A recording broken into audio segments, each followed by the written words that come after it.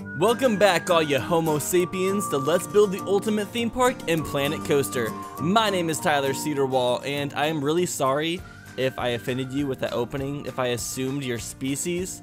I know not everybody watching this video is possibly a human, so I didn't mean to assume your species, but I am aware that some of you might be watching this video with your dog or cat around you, and I want to apologize to all the dogs and cats that are also possibly watching this video. You know what, I shouldn't even open like that. Now I just feel bad for anybody watching this video that's not a Homo sapien. Why would I do such a thing? Okay, I don't know what type of tangent I'm going on. But anyways, last episode on this series, we finished building the outside structure to this current sci-fi roller coaster that we've been working on for the past couple of episodes. And in this episode, we're going to continue decorating the interior of this laboratory. So right now, we are just decorating the walls and making the walls look more interesting than giant flat pieces of wall, because that's all they are before you add anything to them. And luckily, they give you lots of different textures and pieces of scenery to put on your walls to really bring the life into them. Well, I don't think walls can actually be brought to life, but you know, we just want to make it look way more interesting. Now, I'm not really sure what these pieces are that I'm putting on the wall right now. They look kind of like they're lockers slash vents. I'm gonna imagine this is where we keep all the bodies that we do experiments on. And then I staggered the pattern on them, because even though it's the same pattern over and over again, as I staggered it, it actually looks a lot cooler than if I just stacked them straight up. And I kind of like this diagonal line that I created by doing this pattern. I could have extended it and made it go all the way to the wall, but I kind of liked having it end right there. It looks pretty unique. Now we're adding some trim to the corner of the room to make the corners look less blocky as well. That's one of my main goals, is to make these rooms not look like giant rectangles, and I think it all turned out really well in the long run. Now, something I learned about while building this laboratory when it comes to placing scenery, well, first off, I learned a lot of things because I'm also experimenting with lots of new things while I build this park. But one thing I learned is that you can change the colors to most of the scenery items, even the ones that you wouldn't expect to be able to change the colors on. So even though we're building this laboratory and using almost all of the sci-fi pieces that we have available to us, in future areas that we use these same scenery pieces, all we have to do is change the color of them, and it almost makes them seem like entirely new pieces of scenery. So we're definitely going to take advantage of that when we are building things later, so it doesn't seem like the sci-fi section of the theme park is super repetitious. Another way to bring variation to the limited amount of scenery is the lighting that you have available in this game. Now, you guys saw me do some of the lighting when I made the plaza slash entrance to the park, and I really used the colored lights to make the park seem more surreal and more beautiful during the nighttime. And you can definitely do that to the extreme in this game when it comes to just decorating the insides of your buildings.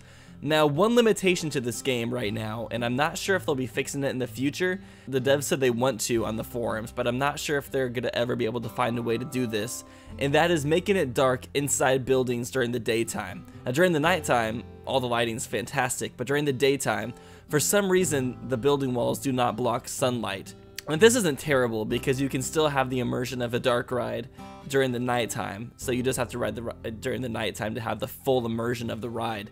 But it still kind of sucks because it isn't as realistic as I would hope, but I can definitely get over that fact. There is still a way to make dark rides that work during the daytime though, and that's if you put them underground. Terrain will block light and make it dark inside your buildings if you build your buildings underground, which is definitely a possibility for certain types of rides.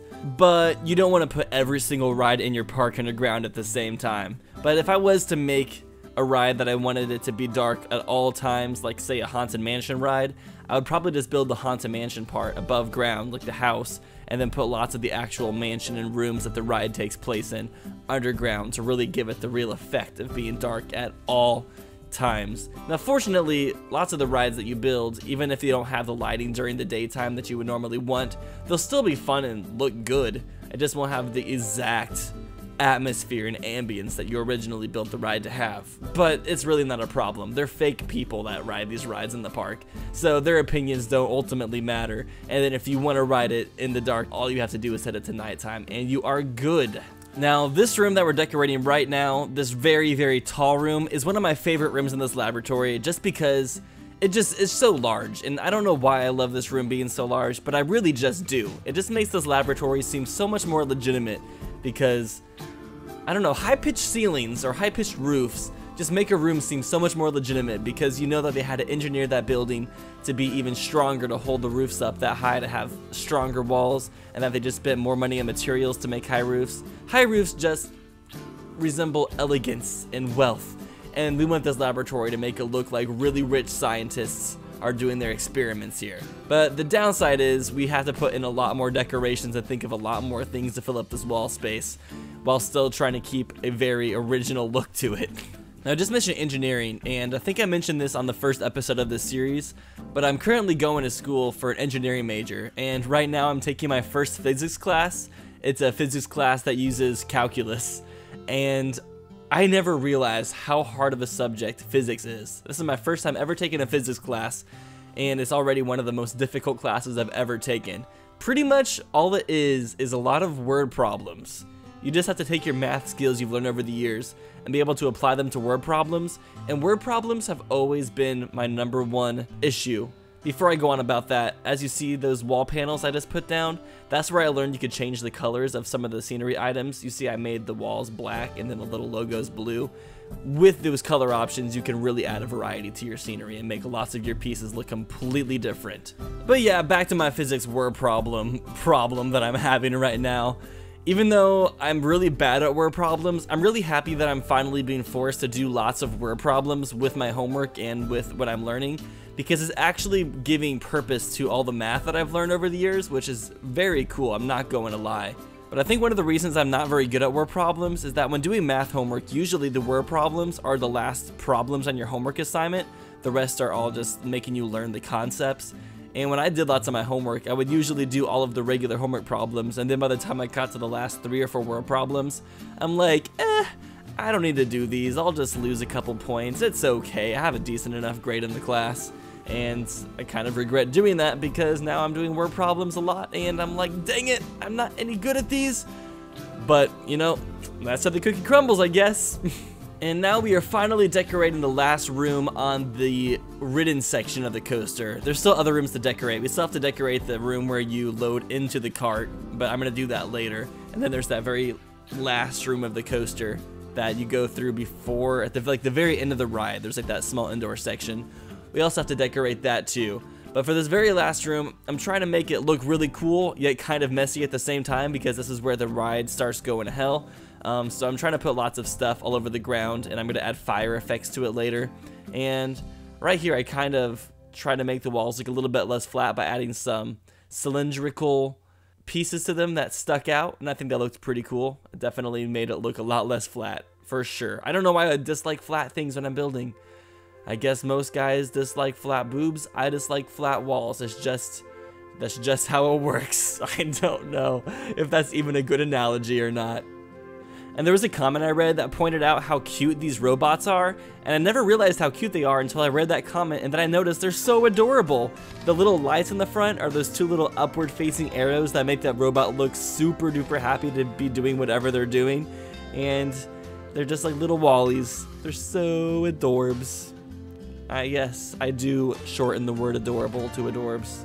And then there's also a few comments I wanted to talk about real fast regarding what I talked about last episode.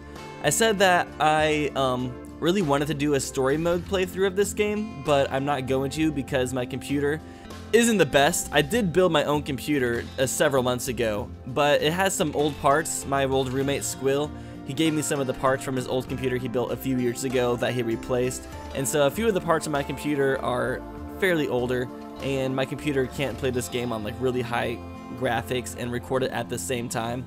And so I said I didn't want to do a story mode playthrough because my quality wouldn't be that great, and lots of people said they would still watch it anyways, and I fully understand that. But at the same time, if I were to do an actual legitimate playthrough of this game, I would want to have better graphics and like be able to really show it off. And I think by the time I get to a point where I want to do a story playthrough of this game, I'll have the money to be able to upgrade my computer, because I've been working a lot. Like during Christmas break, I was working 65-hour weeks, and I kind of saved up quite a bit of money, got a lot of debts paid off. So now I'm getting closer to being able to possibly upgrade my computer and replace the motherboard and processor and stuff like that. And I'd also like to do some streams of this game too whenever I get my computer upgraded. I don't want to do it now because this game doesn't look that great when I'm playing it, especially when I'm recording it. You can't really tell while I'm recording the game when it's being fast forwarded, but my frame rate isn't that great, and it gets smoothed out when I speed up the footage. But like, especially when I'm riding the rides, you can tell that my frame rate is kind of choppy, and that's not really what I'm wanting to have when I'm trying to make a really good looking series of this game. But hey, look at this! We're finally decorating the launch tunnel, so we're almost done doing the main scenery for the cinematic part of this ride.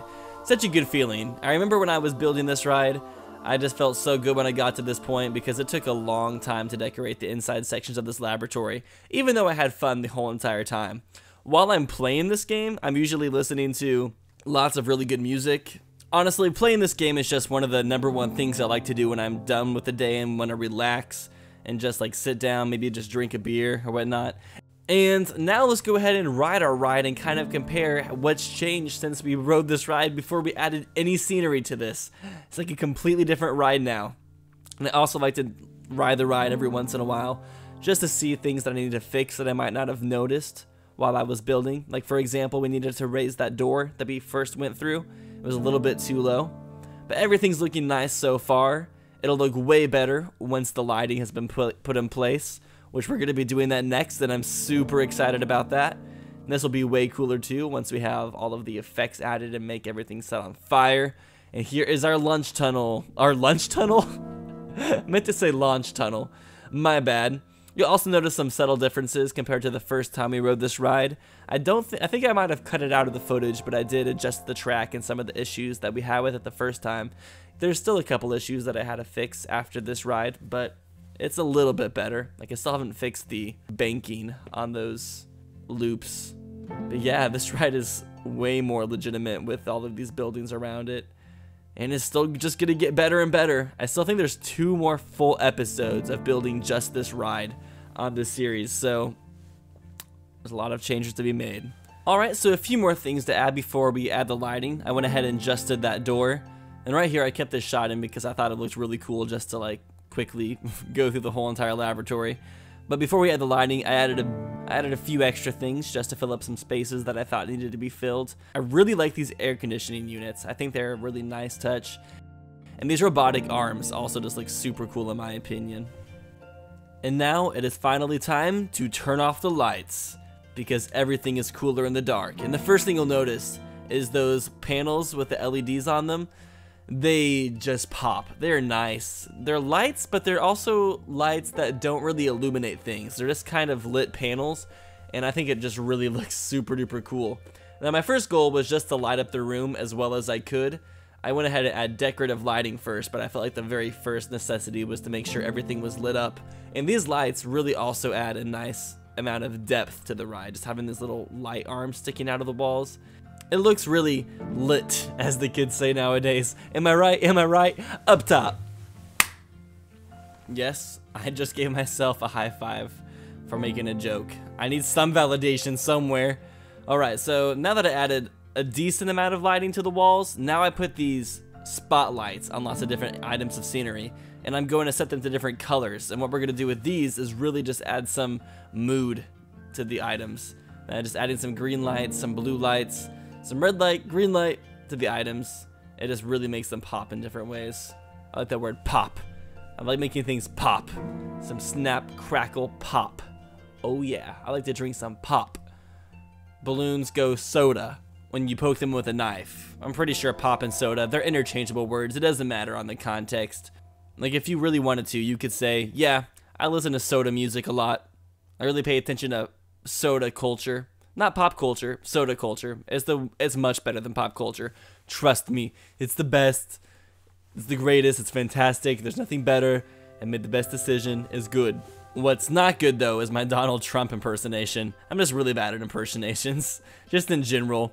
Now I added some little lights on the sides of these track to make it seem like the track belongs a bit more than it does. I wanted to make it kind of feel like you're kind of directing the coaster along its path. And I also really liked this wall after I added the lights. I wasn't a big fan of it until I added this pattern of light arms that stuck out. It really just, I don't know why I like it so much. Sometimes you just like things and you don't have an explanation, and this is just one of those situations. I could probably think of a reason why if I really thought about it long and hard enough, but we don't have time for that.